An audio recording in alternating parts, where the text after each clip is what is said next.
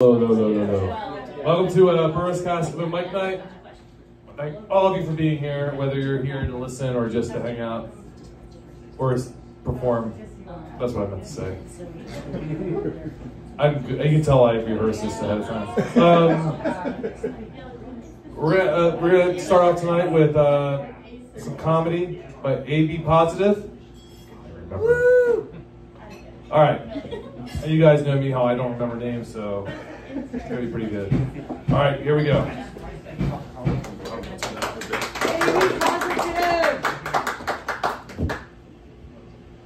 Hey everybody, Brewer's Cask.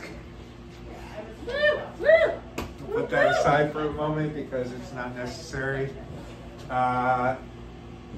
This is a really large crowd. Really, really large. How many pet owners do we have here? Oh my God, they all showed up, all the pet owners. Everybody in Baltimore who's a pet owner showed up. There's like 6 of you. No, just kidding. You know, this city is made of dog owners, or pet owners. How many of you have a dog? 1, 2, 3, 4, 5? Cats? We've got a few cat owners here. How many of you own a bird? Not so many people own a bird. This is a true story. I had a neighbor who owned a tropical bird that he slept with every night. I don't know how you sleep with a bird every night. I would be concerned a little bit with crushing the bird, you know, rolling over, but then, you know, the bird would probably be like, I'm gonna shit on your pillow. And you wake up in the morning and you say, yeah, I'm not gonna sleep with my bird anymore. I don't know that many people have birds though. Anybody with an iguana? Iguana, no. No, snake, pet snake. Yeah, I'm always fascinated by the people who have boa constrictors. Like, as a pet owner, like, I want to sleep with my pet. I'm not kink shaming anyone, but like sleeping with an animal that might choke you out might not be the thing that I want to do. But that's okay. So the thing about, I'm a dog guy. I have a great dog that loves me, who has no concept of time.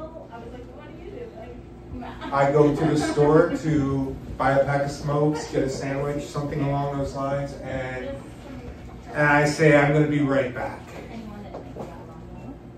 And I'm back in like 5 minutes. And this dog is absolutely bonkers out of it. He's got zoomies, like, it's not. But then I go away to like Europe for 2 weeks, and my friend over here who was taking care of the dog, I walk in and he just goes, lifts his head, and is like, oh, you. Nice. Cool. I'll talk to you when you bring me snacks. So that's how this is just what we deal with as pet owners. Like, we all know how it is if we own a pet. Like, they rule our lives. Everything about them. Step outside, they're like, oh, I'm going. And then they're like, they don't do anything, they just stand there and they look at you like, what are we doing now? And I don't know what we're doing now, we're just outside because I thought you needed to go. What are we doing? And then I go back inside and it's like, sit right down in front of the refrigerator, stare up at the milk bones. You owe me. You don't pay rent. You don't pay for the food. You didn't do anything when we were outside. Why exactly do you deserve this snack?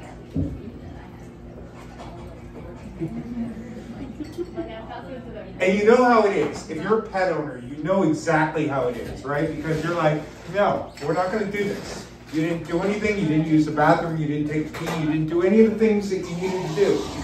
Now you're begging for a snack. Okay, fine. I'll give you a snack. And that is exactly how they get us, right? They rule the world, and it's like, I go to bed at night, and I go up to the bed. I'm like, oh, hey, pal, how you doing?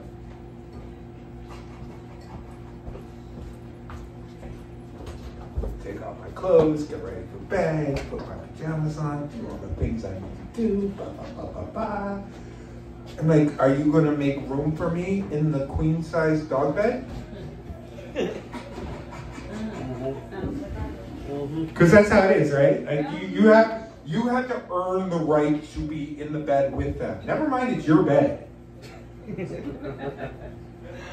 They don't really understand that part. They're like, no, I'm perching.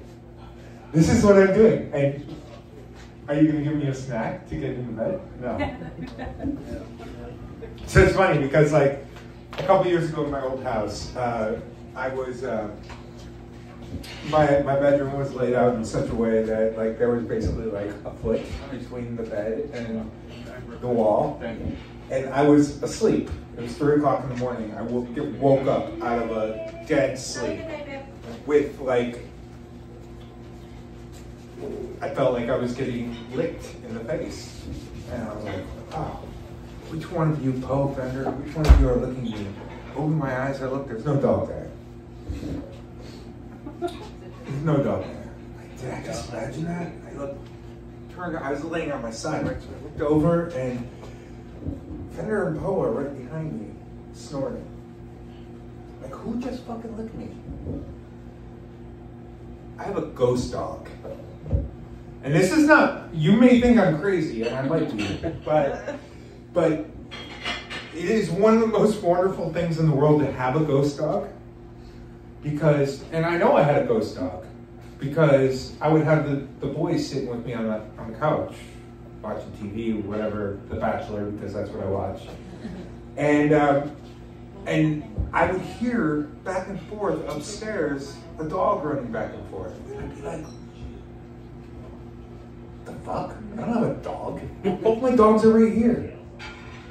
And even they were looking like, what's going on up there? Are there treats? So I know it wasn't just me. And then I get woken up by this ghost dog. And the greatest thing about a ghost dog is you don't have to feed them. You don't have to walk them. You don't even have to share space with them. They exist, and it's like you get a bonus dog without any of the responsibility. I learned about this ghost dog because, you know, in Baltimore, like, these houses are like 100 years old, right? Apparently there was a guy that lived before me in the house, and he worked down at the docks, and apparently he sold crack.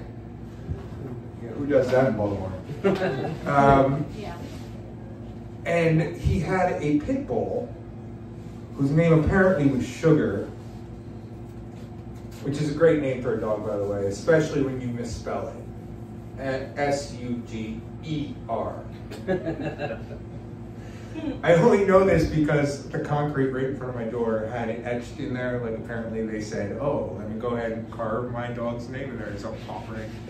It was Sugar, S-U-G-E-R. So this guy was a crack dealer who wasn't very smart. Apparently the dog died. I don't know how. R.I.P. You never want to lose pets. But for some reason, Sugar is now tormenting my house. Haunted house with a dog who runs back and forth. And, you know, my dogs didn't seem to mind all that much, but it was a little weird. It was a little strange.